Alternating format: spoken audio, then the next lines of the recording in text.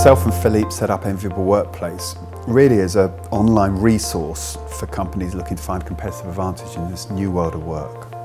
In 2008, I was sitting in my last grey cubicle and I got to thinking, there's got to be better places than this. The mission of Enviable Workplace is to help companies create great company culture that is going to create productive people.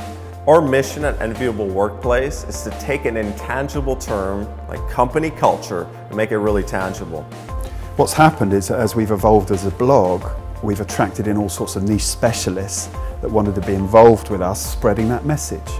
At Enviable Workplace, none of us are professional journalists. We're practitioners that take our best experiences and put them to the blog. This site is for anyone who wants to find the tools to help to create competitive advantage in their markets. I think the ROI in having an enviable workplace is twofold. It's understanding your environment and your people. So how do you collect the right people and let them stick around and keep them there? And two, how do you build the right kind of environment that inspires innovation and higher productivity?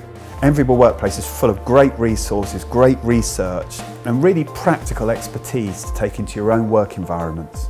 I think what you'll find on the site is one, we don't publish much. We just publish the best stuff we can get our hands on. And our commitment is not to make a title that makes people click and read and pass on things. It's to create articles that are actually applicable to the workforce.